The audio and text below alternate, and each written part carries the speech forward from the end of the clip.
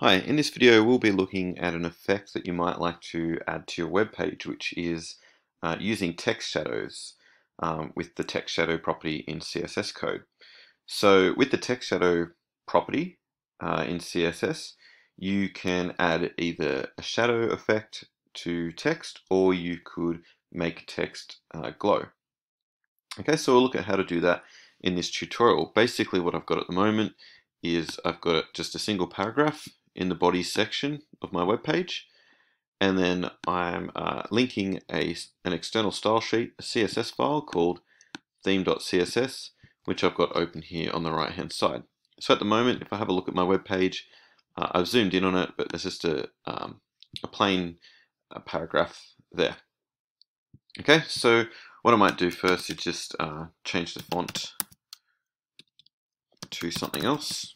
I can use the default, but I'll just make it Arial, which I think will work a little bit better for text shadows.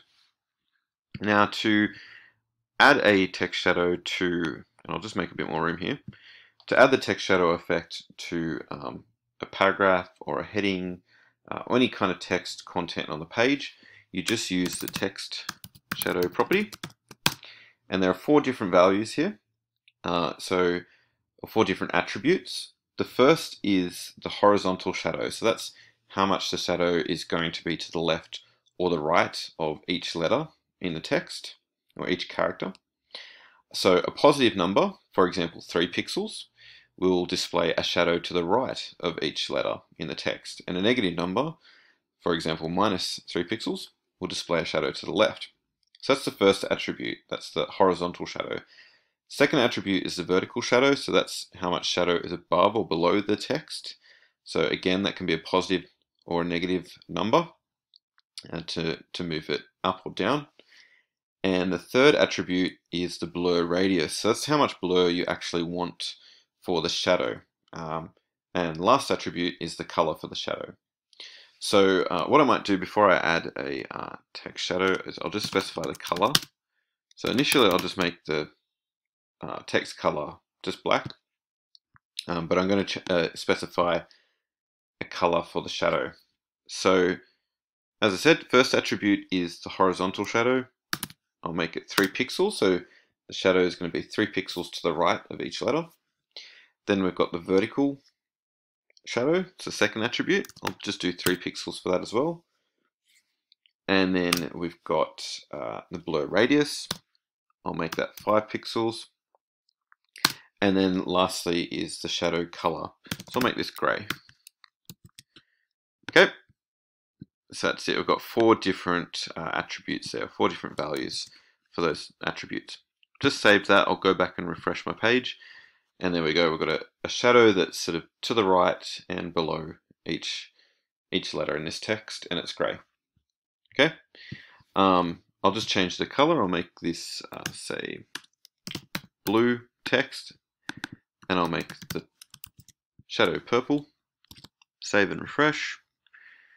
There we go. Now we could change the blur radius. Just lower that to 2 pixels, and see how it's not as soft as it was before. So making it 5 pixels had a nice blur to it. Making it 1 or 2 pixels is going to reduce that blur. The shadow is more defined. All right. What I'll do now though is, instead of making 3 pixels and then 3 pixels, so for horizontal and vertical shadow, I'm going to change that to 0. And what this will do is kind of make the text glow instead of having a shadow. Alright, now I've still got 5 pixels for my blur, but if I reduce that a little bit, say 2 pixels, it's a much smaller, subtle glow that I've got there. Alright, so that's basically how you add a text shadow. You specify the horizontal shadow, so how much you want the shadow to the left or right of the text. Vertical shadow, how much you want it above or below the text. Remember, you can use negative numbers here as well. All right, and same for vertical if I wanted to move the shadow up instead of down. So there's a number of different options here. Horizontal shadow, vertical shadow, both can be either positive or negative. Then you've got the blur radius, so how much blur you want for the shadow, and then the color that you want for the shadow. That's it. Thanks for watching.